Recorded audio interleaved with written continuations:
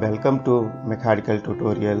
I am going to teach you different techniques in SolidWorks for mechanical engineers. I am going to train you different modules like surface modeling, sheet metal and enclosure design, product design, plastic components design, reverse engineering and many more tips and tricks in SolidWorks.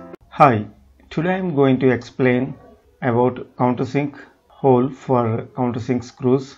Here you can see the countersink hole in the sheet metal, and this is the countersink screw.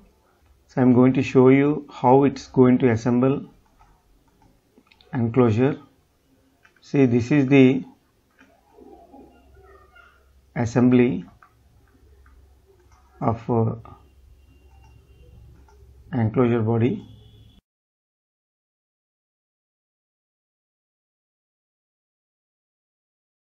See, this is the countersunk screw.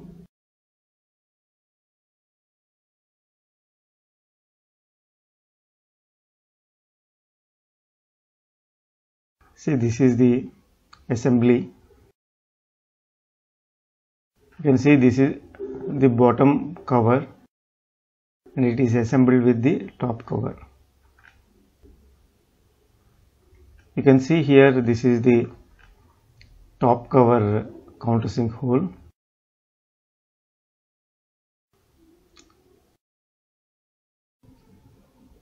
So here I am going to show you how to create this countersink hole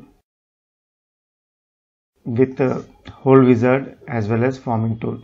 These two are the best methods to create the model. We can use the revolve feature, but when we modify or some other person tries to modify the model, it's not easy to identify the feature with revolve. So best practice is to use hole wizard as well as forming tool. So, countersink for countersunk screws.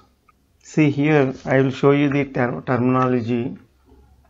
This is the top diameter where the hole going to form, and this is the head diameter of the screw, and here it is body diameter and hole diameter before countersink. So I am going to explain about this. That is called pre-punch hole size, and this is the sheet metal thickness, and the distance between taper vertex point and one of the edge of the sheet metal is 0.01 or 0.25 thickness. So estimated pre-punch formula is hole size is equal to B, that is top diameter, and B minus C is equal to the body diameter, the screw diameter, into 0.075. So we'll get the pre-punch. So this is the punch, you can see. So the punch, before applying this punch tool, we have to create a hole, that is called pre-punch hole. So we have to calculate that, and based on that countersink hole is created.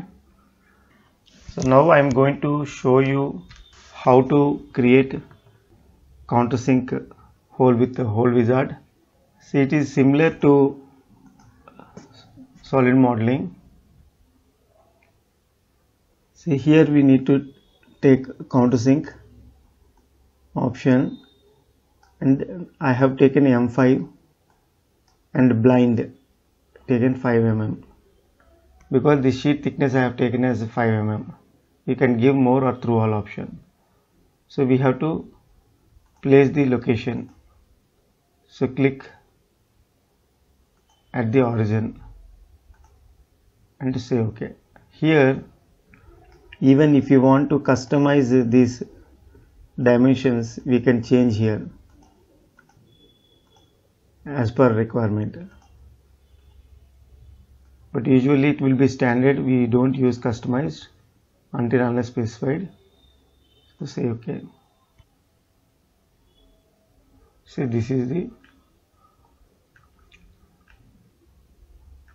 countersink hole. So this is how it looks like.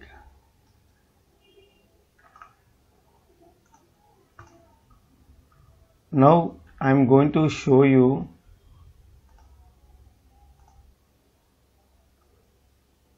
how to create this forming tool. See, this usually the punch will be in different shape, but the forming tool in SolidWorks will be different. We have to create like this. So we have to remove the top material. So I am going to show you how to create this. See, here I have created a sketch, taken approximate dimensions.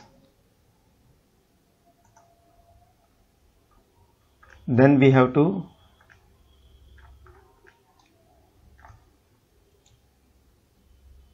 create a revolve feature. Select this axis. Say OK. Now we have to create a forming tool. So we have to select forming tool from the sheet metal module. Select the stopping face. This is the stopping face. And the material removal is this. Say OK. And rest will be the forming. So we have to save this in the forming folder. Now simply drag and place it here. For position, we can place it at the origin or any location as per requirement.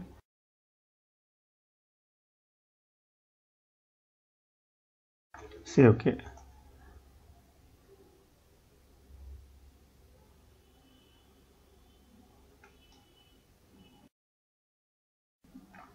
I'll show you the cross section. See, this is how it looks like. So easy method is using hole wizard. If you are customizing, you can use forming tool. So this is how we create countersink hole for countersunk screws in sheet metal. Thank you.